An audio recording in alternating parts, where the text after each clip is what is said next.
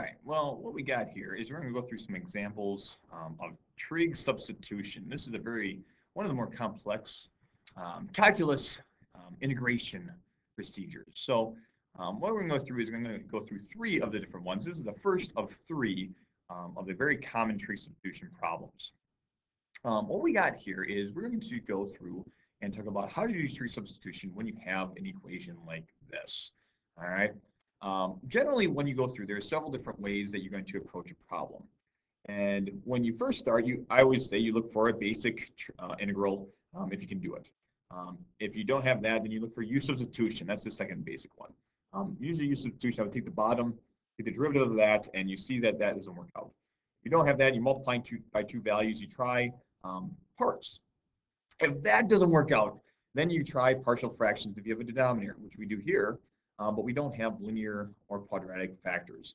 So the last resort is generally when you have a square root in the bottom. And you notice that you have two perfect squares. So the difference of squares right here is you have 4x squared minus 49. This is where you probably want to try trigonometric substitution. All right, so that's what we're going to do right here.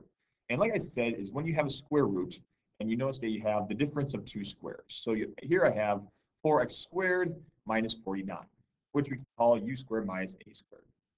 Now, with this, where you have a u, your variable squared, or variable term squared, minus your coefficient, or your constant squared, we're going to use, in our trigonometric substitution, we're going to take and use secant, all right, secant. Now, with secant, hopefully you recall, is that secant is the ratio of hypotenuse, and that's going to be our u, our variable, and adjacent leg, which is going to be our a.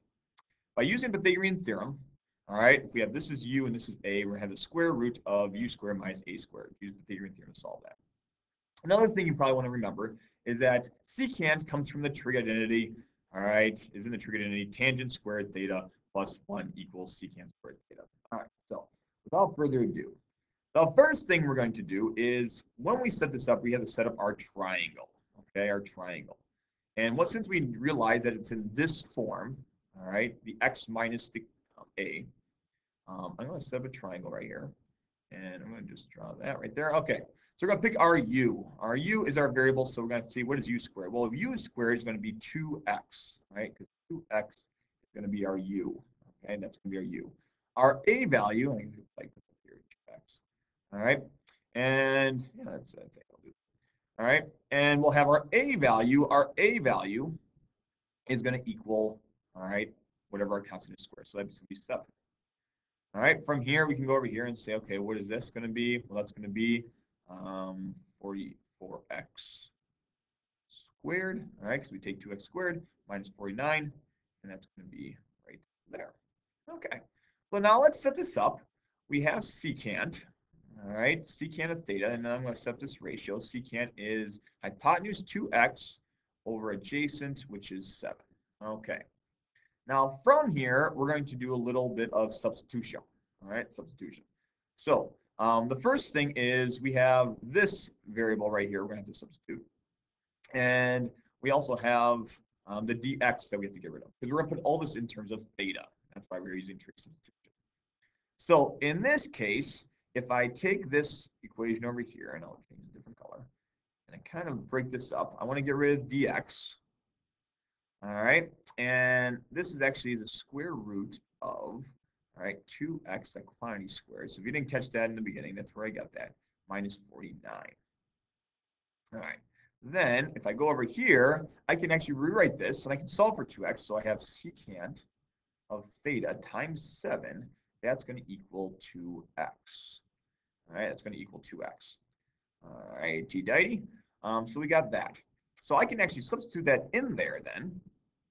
And what we have then is, all right, 7. Let's write that right here, the integral. So we'll have the square root of 7 secant of theta, that quantity squared, minus 49. And now let's get rid of the dx, because remember there's a dx up here. All right, I can write that down. And we have a dx right there. Okay. So to do that, we're going to have to take the derivative because dx is a differential, so we're going to have to take the derivative. So I'm going to take the derivative of this with respect to theta. So when we do that, all right, what we're going to have is, well, I guess we're going to do it right here. We're going to have 7. It's going to turn into secant theta tangent theta. All right, and we'll just put d theta right there. And over here, we're going to have 2x, which would be 2 dx. 2 dx. And that's what we got.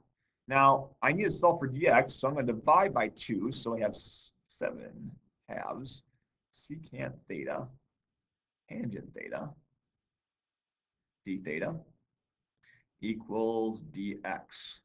All right? And that's what we have. So I can then replace that. So I'm going to put the 7 halves on the outside right away. All right? And then I have my secant theta, and then I have my tangent theta right here, and that's going to be d theta. Okay, dokie. Now from here, what we're going to do is now we're going to see if we can simplify this a little bit. Use a little substitution to help. So what we have is I'm going to now go through here. I'm going to change color. I'm going to make this in green just so we don't get. All right, so now I'm going to change green and I'm going to start simplifying this so we can solve this integral. That's why we're doing all this stuff. So I have 7 halves here. I have the integral here.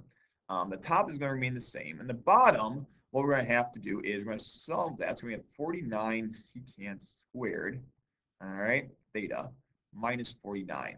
And then we can take the square root.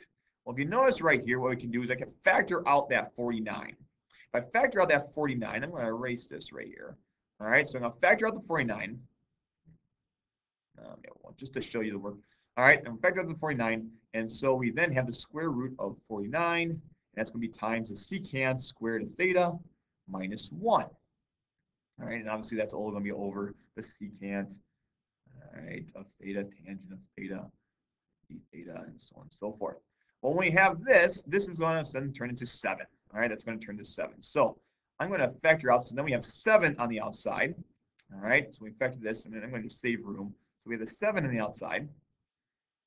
And what we then have is secant squared of theta minus 1. And then we're going to have this times 7. Well, we're going to simplify this a little farther. We notice that we can cancel out the 7s right here. We also know that this right here, the square root of secant squared minus 1, that actually, what we can do is if I subtract 1 over here, I actually have the tangent, and I think the square root tangent of theta actually equals secant squared theta minus 1, and that square root. So I'm going to then change this right here into tangent of theta. Okay, now we're getting somewhere. All right, see, there's a lot of different moving parts in here, which makes this a little bit more complicated, but we can do it.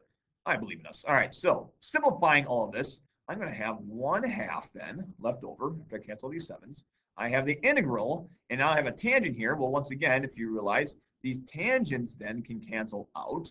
And so what we're left with then is in the numerator, I'm left with secant of theta d theta.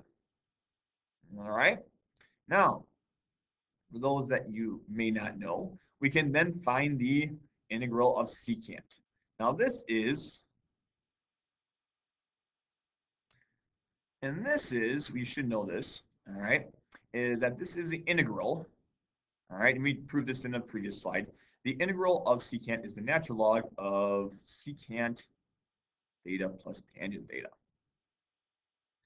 We have that right there, and don't forget our c, and that's what we have. Now, we are not done yet, because now we have to do a little bit of substitution and figure all this stuff out.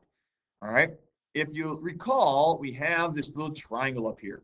And we're going to put all of these thetas back into x's. All of these thetas back into x's. So if you come up here, you can realize that secant of theta is 2x over 7. So I'm going to replace secant of theta with 2x over 7. So I have 1/2 natural log of secant of theta, which is 2x over 7, plus, now let's look at tangent.